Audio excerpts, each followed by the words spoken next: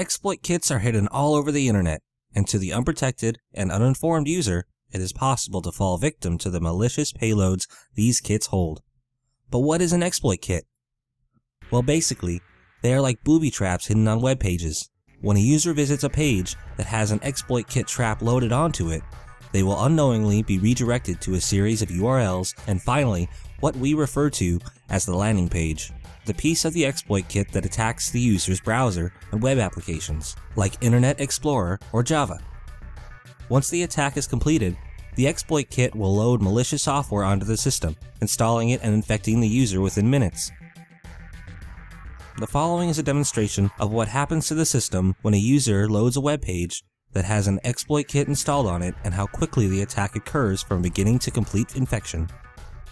Here we see an everyday system running a modern and common OS.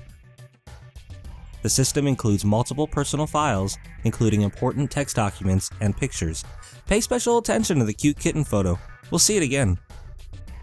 Our users decide to find some soccer equipment online, so they do a simple search for a common seller nearby.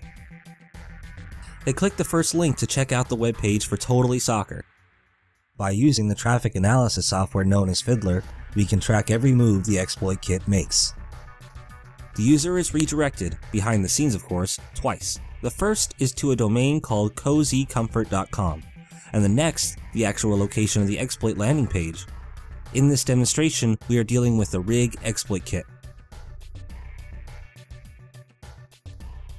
As we study the network traffic, we can determine that there are three specific attacks in play against our web applications.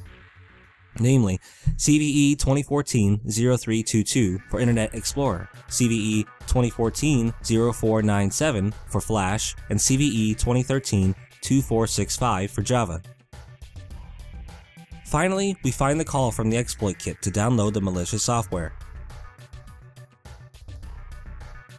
After only 20 seconds from loading the web page, unbeknownst to the user, the exploit has executed the malware. In order to figure out what malware we are dealing with, we investigate the file dropped by the exploit kit. Using Process Explorer with a VirusTotal plugin, we discovered the drop file index1.php is a sparsely known malicious file, having been detected by only 3 of 53 antivirus scanners. The dropped file is working behind the scenes to install the malware. To get a closer look, we copy the file from its running location to the desktop. By giving the file a non-threatening name and extension, malware authors are able to hide the true intent of the binary. In this case, once renamed, our dropped file is unmasked as having a non-standard icon.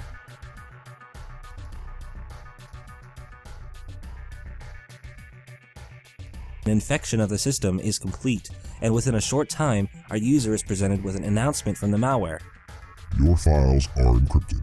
As it turns out, the malware that the exploit kit installed is called CryptoWall, a ransom-type malware, similar to CryptoLocker.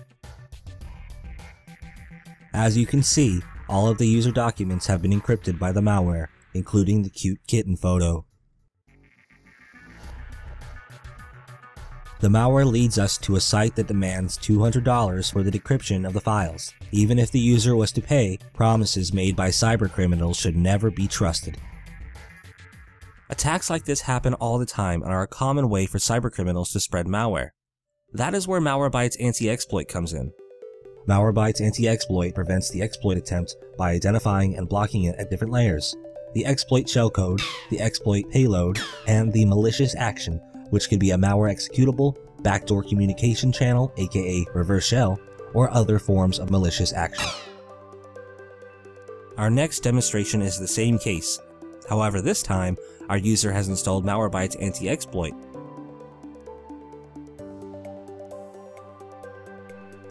The user searches for Totally Soccer once again and navigates to the page. We find the first URL redirection to cozycomfort.com, which means the next stop is the landing page. The exploit kit lands and attempts to drop the CryptoWall malware onto the user system. And just when you think the user is going to lose their cute cat picture, Malwarebytes Anti-Exploit jumps into action. The software blocks the exploit attempt and informs the user that one had taken place. The user checks the anti-exploit logs to identify the exploit source as being Internet Explorer, and hopefully won't try to visit that soccer store anymore. Exploits are not a short-term problem. They are going to be around for a long time, just as they have already been a huge problem for users over the last few years.